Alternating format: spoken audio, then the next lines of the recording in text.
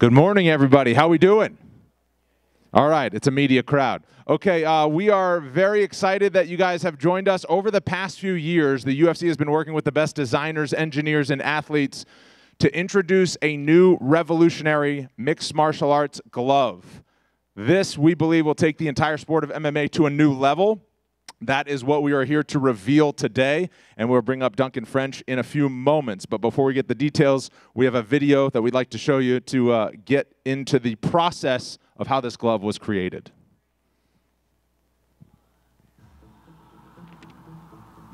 The UFC has always made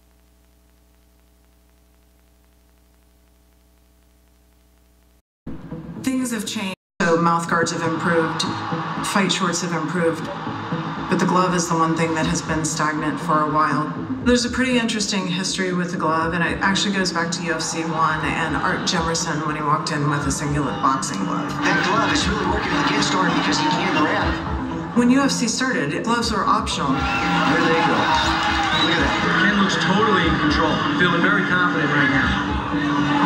Melton Bowen was the first person to feature what we now recognize as the modern-day MMA fingerless glove at UFC 4. The only thing he's done different from former boxers is that he's wearing gloves that allows him to grab. The gloves became mandatory at UFC 14 in 1997.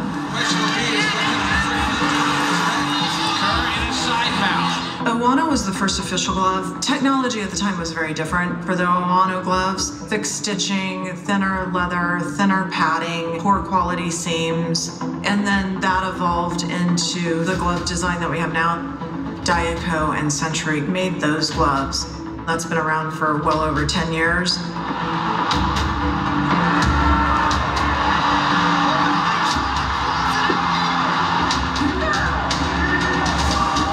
Technology has advanced, so looking at the glove, we were looking at everything from the standpoint of where are we and where do we want to be. So can we reduce eye pokes? Can we reduce hand breaks? Can we reduce lacerations and cuts, make it more comfortable for the athlete?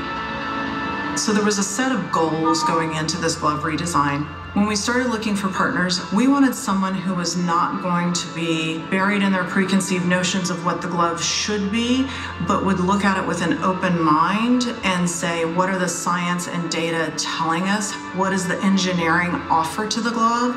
We knew we needed to find the right company to work with us on this project, and we ended up selecting Vices. Vices is a company that was founded basically to make a difference in football by really looking at out-of-the-box thinking on how we could better protect head injuries. This team in Seattle is focused on impact mitigation for football helmets and shoulder pads, and now actually even into baseball protection. UFC came to us with an approach of really looking at a glove really at a start-over point. Not trying to evolve the glove they have, but really looking at what would be the best glove for their sport and how we could improve it. The current glove that they were using, basically just a chunk of foam, a solid piece, wasn't really developed as a impact mitigation type of foam. It was just more or less a certain density that seemed to work well for fighting. The limitation there is, one, how in which it absorbs impact, but also its rigidity. And that was one of probably the major parts of the glove, was that rigidity wouldn't allow you to easily open and close your hand, and therefore you could have eye pokes or other just difficulty during fighting. So what we developed was a multi-layer slip plane system that allowed us to continue to mitigate those impacts, but allow those slip layers to slide on each other in use without ever minimizing the actual offset between your hand and the outer edge of the glove. It's a back and forth process with them to get even to a first sample. So does this technically work? Does this pass testing? What kind of foam do you put in the foam stack and why? And so that back and forth went on for quite a while. It wasn't until we got a first sample that then we started looking at it on hands. We want to be able to test the glove in reasonable velocities and forces that it's actually experienced in a fight. I can bend my fists wonderfully, and being able to close properly means that I can get my grapple. They're so comfortable, really. I mean, compared to the other gloves, one of the biggest differences is like they already feel rounded. Like the other gloves felt a bit stiff. We actually went to the UFC, worked with fighters, actually had them impact load cells and high pressure systems to basically bring that back to our lab and correlate that here. Once we felt like we had passed the laboratory test that we wanted to pass, we had passed the feedback that we had gotten from the actual UFC team. That's a lot better than being stretched out. We were now able to actually put together samples with the factory that could actually be used in a real fight. We were comfortable that we had a glove that functioned, fit, and did what we wanted to do. We then moved into testing with Contender Series. This is the world's most exciting job interview. It is Dana White's Contender Series. We used 10 weeks of Contender Series to have all athletes fight in the glove.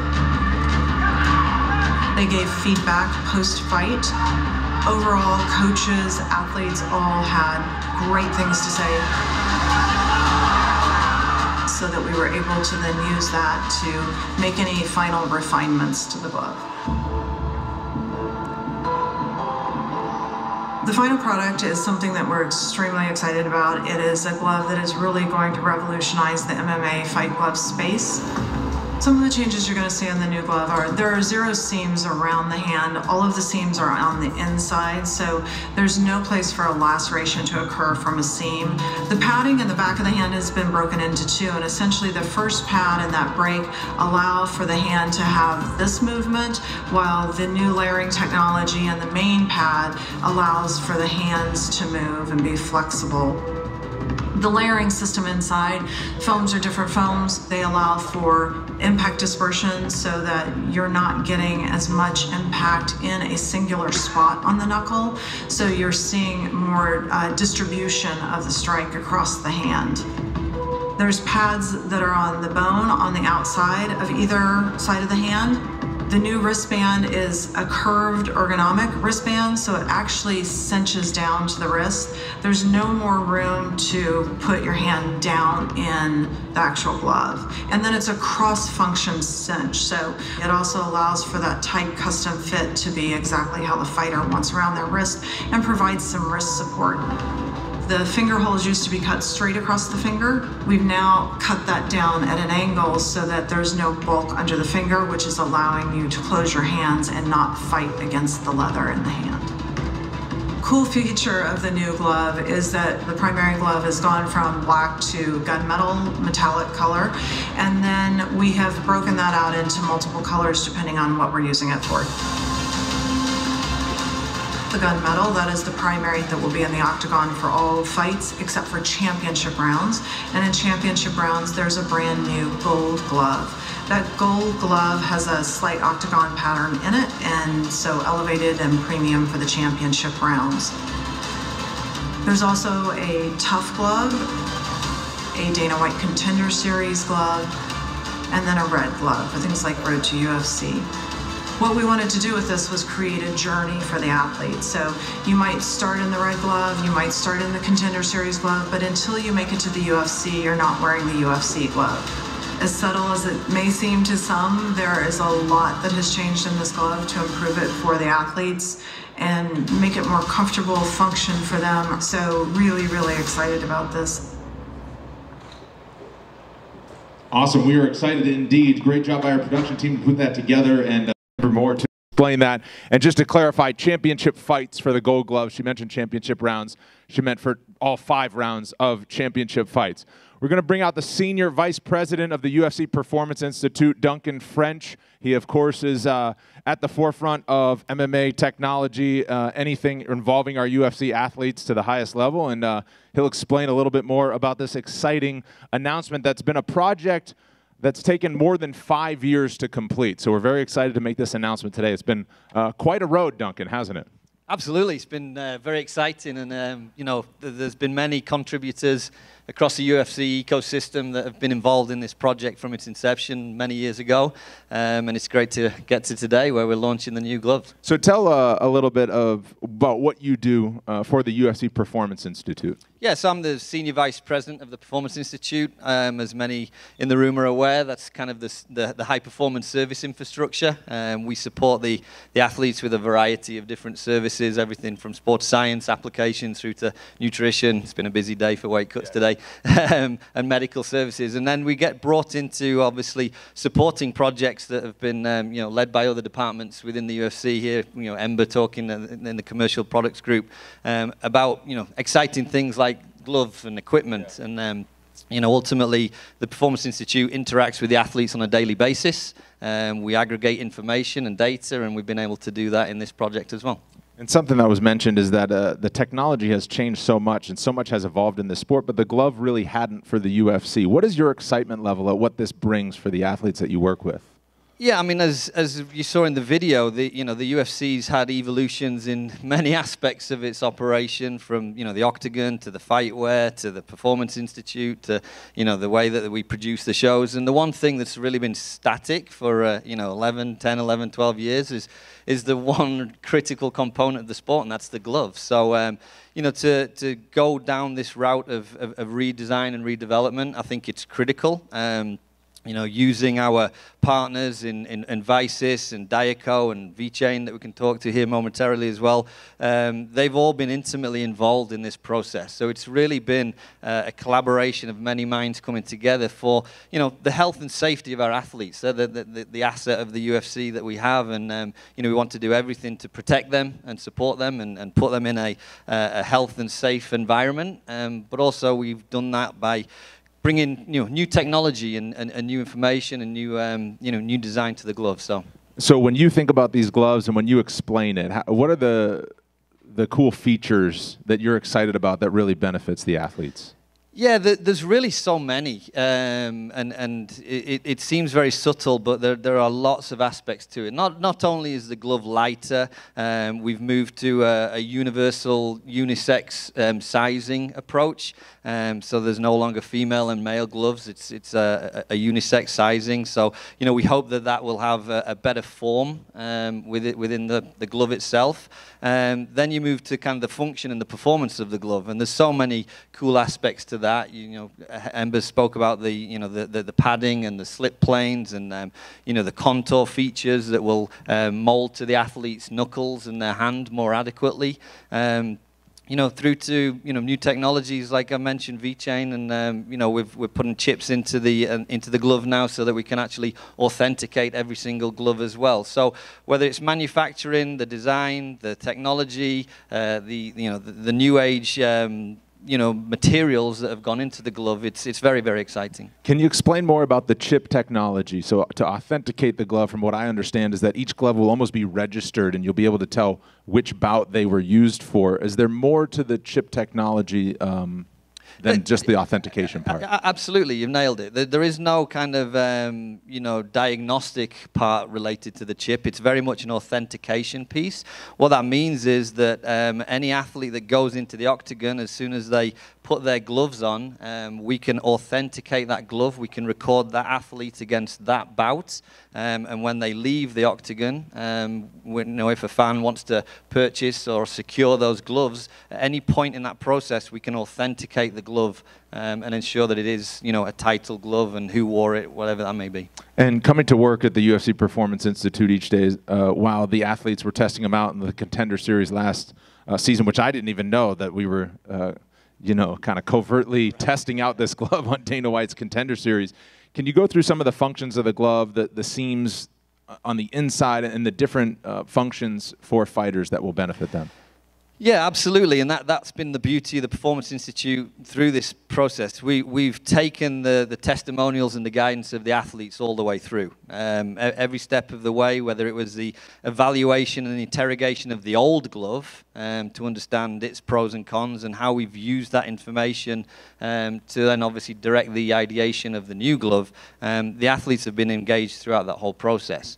There's some really unique features. I think the impact pad system, which allows the flexion of the hand to fall into a more natural position. I mean, the talk around, eye pokes is obviously very topical and current, and nobody wants to see eye pokes in our bouts, you know. It really disrupts the cadence of the production. But the old glove really had quite stiff foam, which held the hand in a very rigid position. So as athletes were trying to close their fist throughout a fight, that would fatigue their hand and ultimately return this to the position where the fingers were outward facing. The new technology that the Vices have brought to the table with our slip planes allows the hand to sit in a much more natural position, so the fingers now are no longer kind of facing forwards. We've got protection on both sides of the glove now that was not previously there, so whether it's those hammer fists or those heavy, you know, overhand punches that potentially will impact, you know, second or fifth metacarpals, you know, we've now got protection around those. The strapping on the wrist, you know, the nature in which that will now have a much more secure and tight fit to the athlete's hand, mitigating any ability of opponents to get their fingers inside there, which we see, you know, people are tactical in what they're trying to do. So yeah, we've tried to think about every aspect of the sport, but the key thing which we ultimately wanted to do was not change the sport in any way, shape or form. We didn't want to see, you know, sudden spikes in knockouts or things that would reflect, hey, yeah, we've got a new glove, but it's totally changed the nature of the sport. That's been critical to the design brief from day one. We don't want to change the nature of the sport, but we absolutely want to enhance the form, the fit, and the performance of the glove for the athletes. What do you think will change when we do watch? If you don't want to like change the sport or add to the knockouts or anything like that, how do you expect the fights to maybe go a bit differently because of the improvement in the glove? Well, listen, everyone's ambition is to, you know, ensure that we reduce, you know, hand breaks or fractures of the bones within the hand. Everyone is trying to seek a way to, you know, reduce or mitigate eye pokes. You know, the nature of an MMA glove where your fingers are exposed, we're never going to be able to take away or completely eradicate eye pokes. But ultimately what we want to see is reducing that significantly, and we hope that that will be the case with the way in which the new glove sits. We do have some samples. It looks like they're being passed around out here, so you guys can kind of check it out for yourself. What was the decision process in redesigning the glove? I mean, it starts at the top with Dana and everybody else, but ultimately, you know, when Ember and Tracy's team in commercial products who work with the equipment teams and the cut men that are doing the hand wraps, you know, there was just a recognition that there's not been an evolution. There's not been an evolution in this critical part of our sport, and I think that pollinated the momentum around, okay, can we explore the opportunity to build into a new glove launch? And what's it like for you, this process that's taken more than 5 years to be involved in? I mean, listen, I geek out on this stuff, you know, I'm a scientist, right? So, you know, where we take, you know, data and information and scientific application and really put it into a tool that is used in a very applied fashion, you know, I love that, and I think, you know, we've been very thorough in our approach here. We've lent on some critical partners in Vices that have done all the R&D and the evaluation and the ideation and design. We've obviously aligned with our current manufacturers in Diaco to bring this design concept to life. So, you know, along the way, whether it's you know, Dr. Davidson and the medical team and their input, whether it's the Performance Institute and the athletes, or whether it's, you know, our partners that we lean on so importantly, you know, this 5-year journey has been exceptional, and I think we've arrived at a really, really good place. We saw Vanessa Demopoulos in the video and Julian Arosa giving their thoughts. What has been the consensus thought that fighters keep bringing back to you in terms of feedback as they've tested it at the PI? Yeah, the overwhelming one has always been how mobile and flexible it is, and how they can get dexterity in their hands. And I think that's been, you heard Vanessa, excuse me, on the video talk about, you know, I can grapple, I can grab, it's easy for me to close my fist and clench, and that's been by design. And I think that's been an overwhelming positive that the athletes have reported, is just the dexterity of the glove.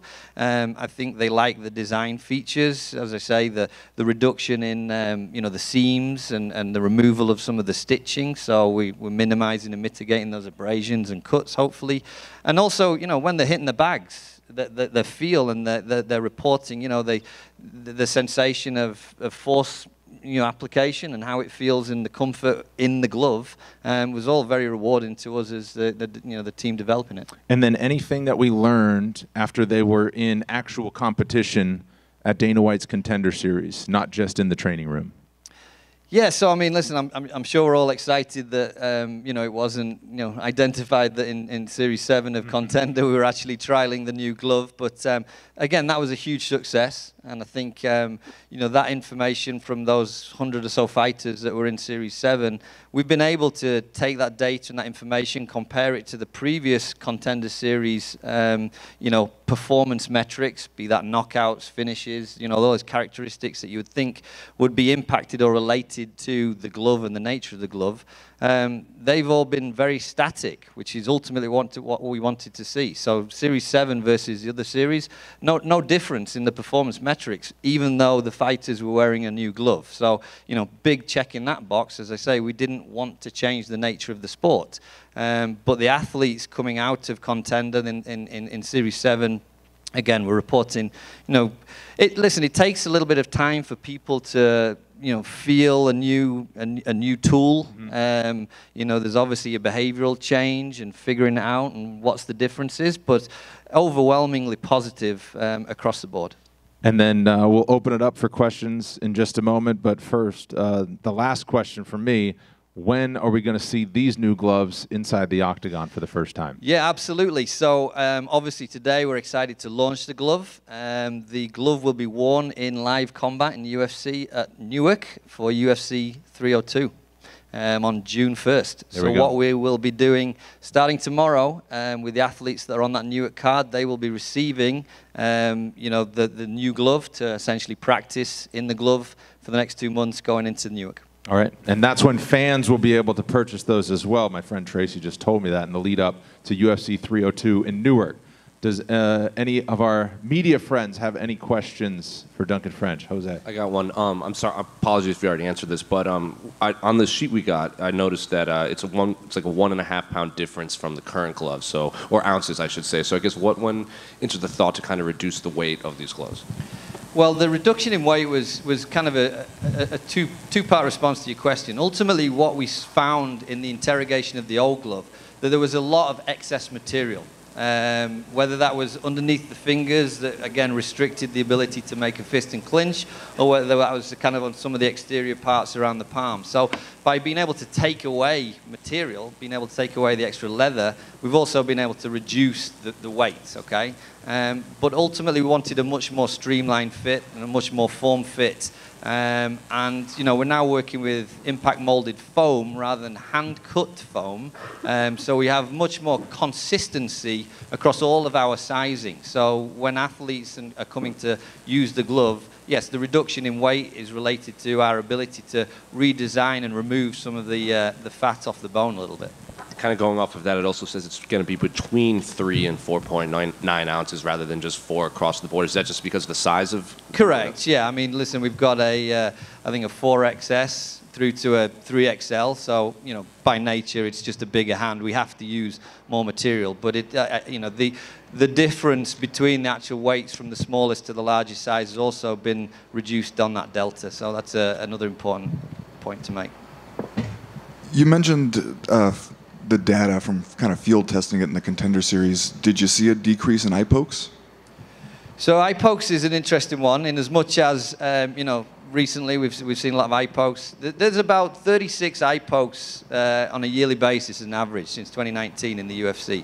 An eye poke happens about every 14 fights.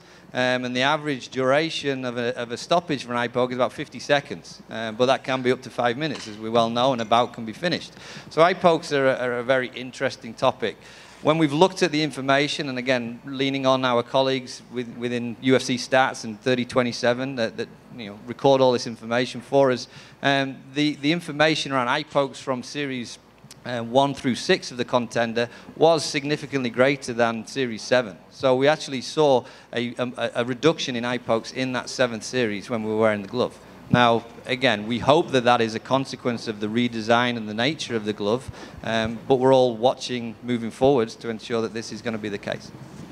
You mentioned kind of wanting to see a static result from some of the other comparisons. I'm curious, like, what would it have looked like? Would you have seen like an increase in knockouts or a decrease in knockouts? Would you have seen that as an indication? Correct. Yeah. I mean, if we change the nature of a foam or the construct of a glove, and now that glove is impacting an athlete, you know, the last thing we would want to see is a huge spike or an elevation in knockouts that are consequent to the way we've redesigned the materials in the glove. So that's actually a very tricky design brief that we gave to Vices, in as much as we don't want anything in the sport to change regarding finishes or stoppages or knockouts, but we really want to improve, you know, the safety in as much as can we distribute the pressure of the forces across the hand in a different way, can we reduce the cuts and abrasions as I spoke to. So yes, there were certain performance metrics that we just wanted to be static, because at the end of the day, MMA is MMA, and we don't really want to change that in any way, shape or form by ultimately changing the tool that is involved within the fight.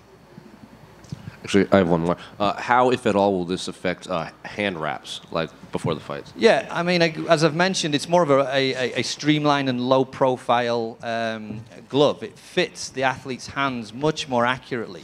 So there will be a small adaptation to the hand wraps, and again, we're connected with all the cut men to do that. The cut men have been, you know, a number of the cut men have been involved intimately throughout this whole process. So, you know, what we're expecting is that the need for excessive amounts of taping and hand wraps will be reduced somewhat, because the fit of the glove will be much more accurate. Any other questions? Oh, Alex, go ahead.